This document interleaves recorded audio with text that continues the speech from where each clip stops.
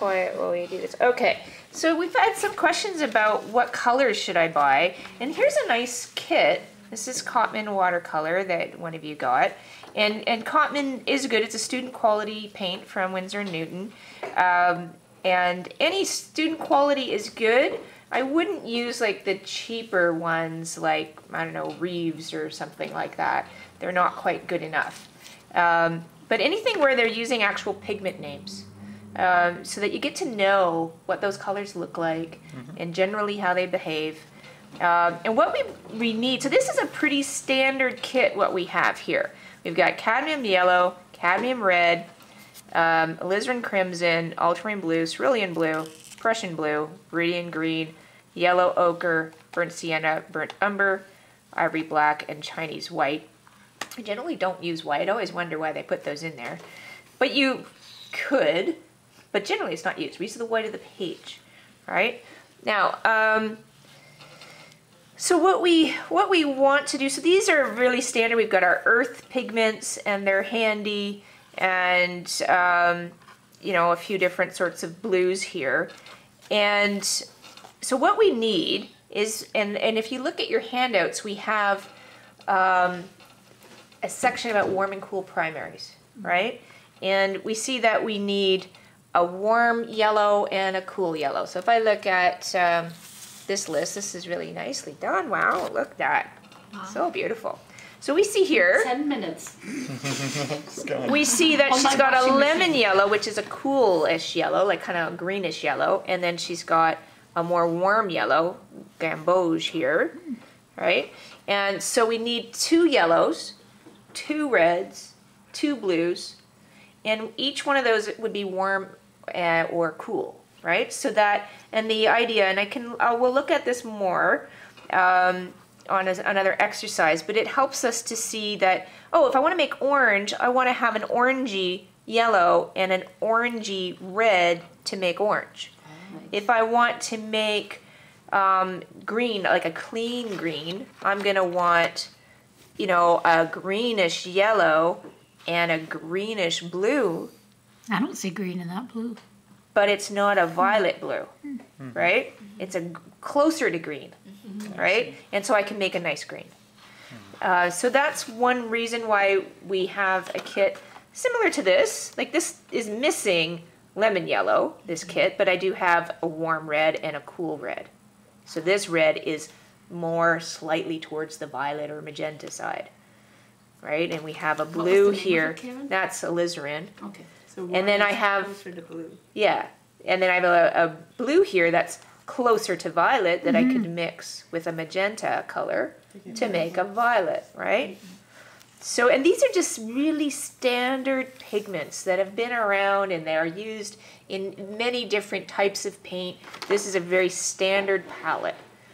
And we have a green here that if we mix it with yellow or a bit of orange or something like that, we can make different greens. Don't use it straight, it doesn't look good straight, but you can use it to mix as a base, right? So it's a good general kit. I find the more I paint now, the more I want to get away from the usual palette, so that the colors we've been using in this class, I'm using a lot of transparents now instead of a standard kit like this, and I tend to make my own earth colors instead of buying earth pigments because they're more transparent. And I find that more beautiful. And I learned that from an artist named Jean Dobie. There's a really excellent book called Making Colors Sing. I'll show you one, okay? And she really advocates using colors that are transparent, and they make the painting just glow. It's beautiful. What does it mean, transparent colors? So, yeah, so that's what we're going to get to with this exercise. And we can see it. Now this one, it's harder to see because your line is so thin, right? It was hard to find, you had a hard time finding a Sharpie that was permanent because this one, and thick enough, this one you found a bled, it's not actually permanent. And we can see it on Johnny's here too. Put it close to the camera. Pretty close to the camera. Yeah. I should zoom in because it'll get out of focus if I go too close. I did that at 3 in the morning. You did it. Did you really? And so we can see, so if we pass this around, you can see his cad yellow we see it sitting on top of the black line. We can see the cad red sitting on top of the black line, where their alizarin just looks dark. You don't see it sitting on top. So The blue too. The phthalo blue was the only other one that I really noticed kind of was on top. you can see cerulean blue, you can see sitting on top. Yeah. So let's pass that around, and then if we look at this one that was done, we can see the yellows we see sitting on top. So that means they're transparent? Nope, No.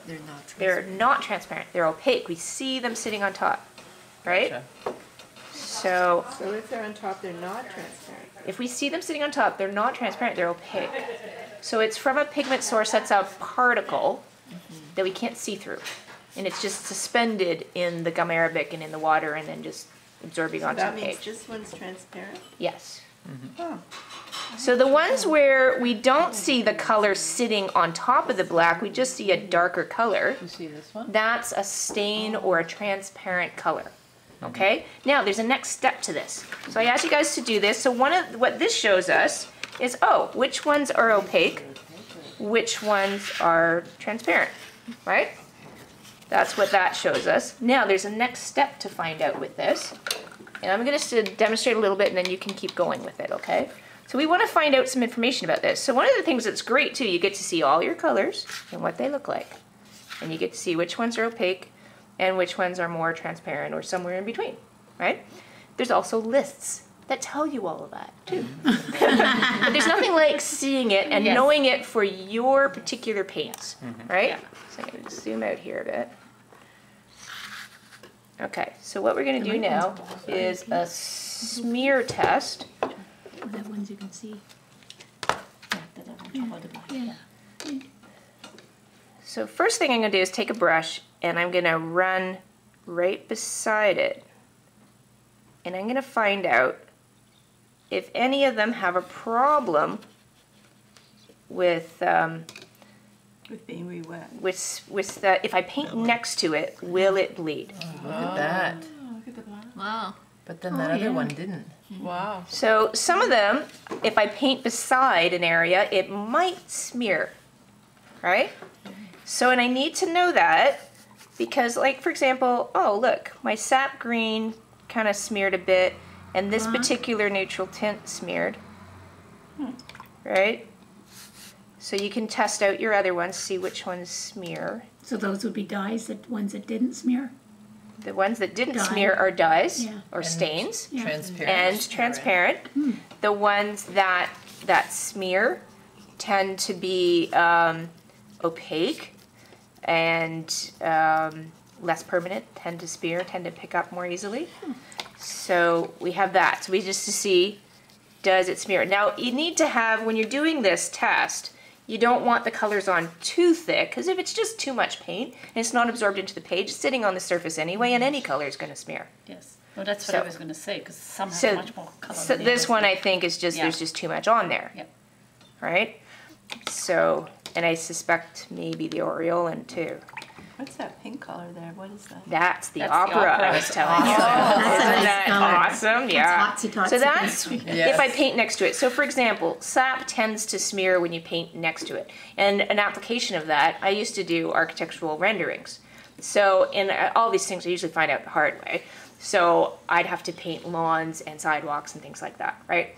So, and if I'd paint my lawn first and then go to paint my light gray sidewalk, the green would run in onto my sidewalk. That doesn't look nice. So I'd have to make sure, oh, I have to paint my sidewalks first and the grass last. So that's what that tells me. And, or can I do what we're doing? I'm painting part of it and then painting over and keep going. With some colors, you cannot do that. They're just going to smear. So that's what that tells us. Now, let's find out what happens if I paint over, not beside, but over. So that, the first one is, does it run when I paint next to it? Does this smear if I paint over? Like, can I paint over? Whoa. Oh, wow. Yes. A lot of them don't stay put. No. Only that one. Does it depend on the thickness of Wow. the paint? Yeah, you need to make sure that when you do this, you've mixed it, it's fluid, that it can, absorb into the fibers of the page, and it should be on wood, not I wood was gonna pulp say, this is paper. not It should be on cotton papers because wood pulp will tend to smear more anyway because it's not absorbing That's into the from a page as book, much. right? This is wood pulp? You know what? I Feels don't like think it. Yes, but it But could it might be, or it might Because be a it's from, it blend. looks like it's from one Yeah, of it the might books. be a Not blend. sure. Yeah. Might be a blend. It was a more expensive book. Okay. Feels like a blend, but I'm not Yeah, sure. it could be a blend. So, Okay, so you see how some of them smear, but don't make them too thick because any paint, if it's Yeah. sitting on the Yeah. surface, is going to do that even if it's a stain. So that we can see we got a few problems here, especially look at the, well, the gamboge. The yellows tend to lift, and there are yellows that you can buy a permanent yellow. Look at that raw sienna really moved. Burnt sienna The did greens. too. The greens do too, So does right? that mean there's But nothing Viridian transparent? really didn't. So No. every one of these paints you have in an individual tube then? Well, some are done, some are finished. Oh. So, so I So- still have them on my palette, but not in a tube anymore. If she goes through this, she's going to find out which one of these smears more than others. So does it run when you paint next to it? Does it smear when you paint over it? Next thing is, can we lift it? So does that mean none of these are transparent then because they smeared? I think you painted a little bit too thick with some of these Or it because could be because the very well be. neutral tint and the Payne's gray should stay put better, and they look pretty darn thick on there. Okay, but yeah, the can tell sort the of ones that jewel are thick. tone colors tend to lift, and are usually opaque. The earth tones are usually opaque and tend to lift. The light greens tend to lift. The darker, more bluish ones tend to stay put. With our blues, cobalt blue, ultramarine blue lift. Cerulean blue will lift, but indigo and Prussian generally don't. You have to remember you're also using student quality paint, so they aren't as permanent as professional series. For example, alizarin crimson hue lifts and smears, and it shouldn't, because traditional alizarin is a case where I want to be able to lift it off. Like, what if I'm painting an apple and I want to make it look shiny and I want to lift out a highlight? Well, I want a color I could lift. Or I can put lifting preparation, it's a fluid, underneath first and then paint on top so I can lift off. Or use other things like Mr. Clean Magic Eraser, Oh, yeah. or this thing called the Incredible Nib. But let's check if these come off. So this is, I'm going to put a little dab of color with my brush, and I'm going to see if it lifts easily. And then I'm going to can blot see it. with a Kleenex. Yeah. Oh, that lifted off. Right? Yep. Let's see if opera is permanent. So actually, you're going to do your smear on the top, and then you're going to do your lifting at the bottom. Sorry. So that should be done. Here you can do the opposite then. But you got your letters here. That's why. So we should do the lifting down here. Let's see. Does opera is not permanent. Wow, really not Wow. permanent. Look Wow. at the Kleenex. Right. So, what about vermilion? Not as bad as the opera, but it does lift. Right. So you can do that, and that'll tell you if I want to lift off, can I, or can I not? So let's try one that should be more permanent. Let's try indigo and Prussian and see what happens. Not too bad so far. Does lift. A little bit, yeah. Let's try indigo. Depends on how much water you put on too, eh? Does that So mean it's indigo's staying put better than this They dye Prussian. jeans with it, right? Yeah. Yeah, they dye jeans with it. So It's that's a why it's a dye. But Yeah. it bleeds constantly Yes. for a long So when time. we say it's a dye, does that mean it's synthetic? No, not necessarily. Okay. Like it can be a plant source. Indigo is a plant source. What would right. opera be? That would be synthetic. So look at how much cerulean Oh, lifts wow. Wow. compared to the other tubulars. Cobalt will lift, ultramarine lifts a lot.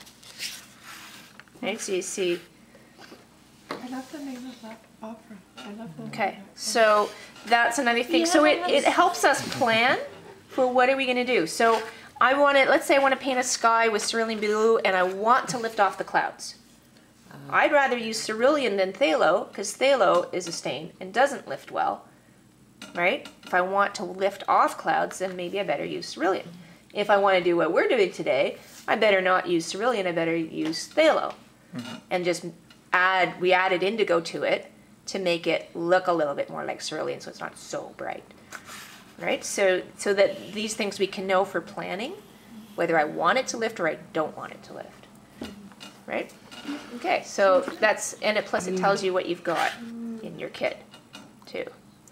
And it's good to know what you've got in your kit and not assume, and I've been caught in a rough way. One time I was doing a painting with a color, it was this really intense blue. It was something between these two. It was called Blue Lake. Hadn't used it before, but I was doing a rendering where they needed this particular color blue on their building. It's kind of like this nice blue in here, a bit like phthalo, but not the same. And I thought, perfect, I'm going to use that for the flashing, the trim on the building. And I thought, what a beautiful color, I'm going to put that in the sky too. and I didn't know anything about this color. And I found I had done my my sky and it didn't look quite strong enough. So I thought, okay, I'm going to paint it again. So I took my brush and I wiped across the sky and like white line across my sky.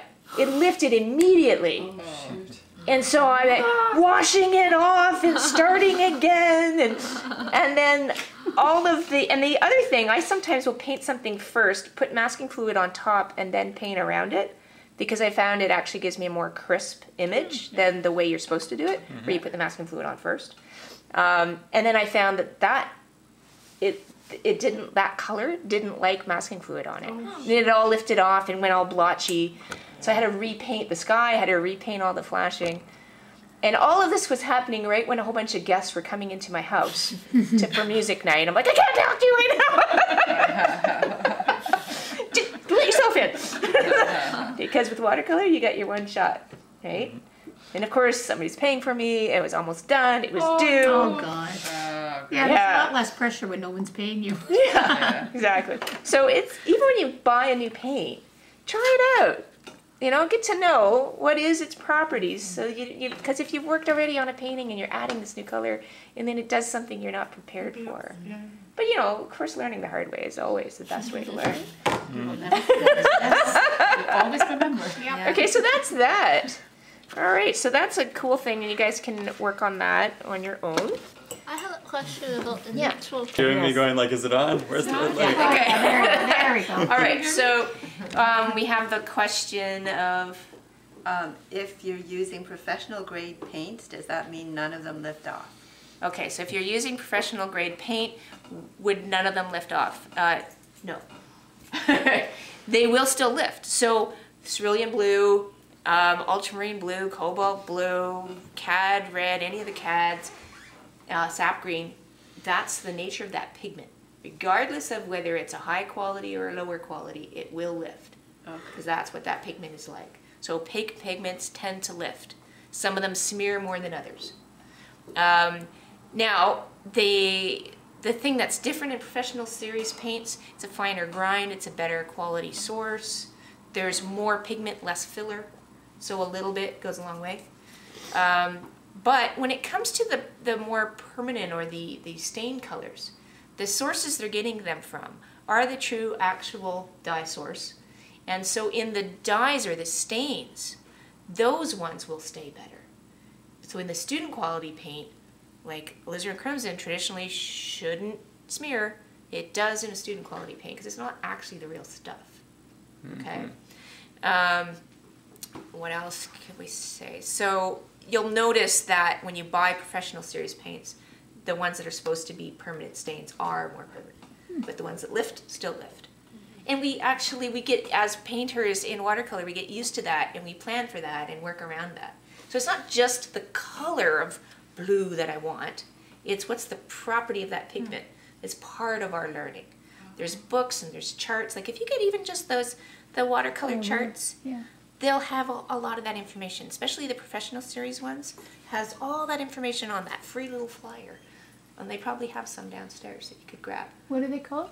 It's just it's a little pamphlet, color chart of the paints.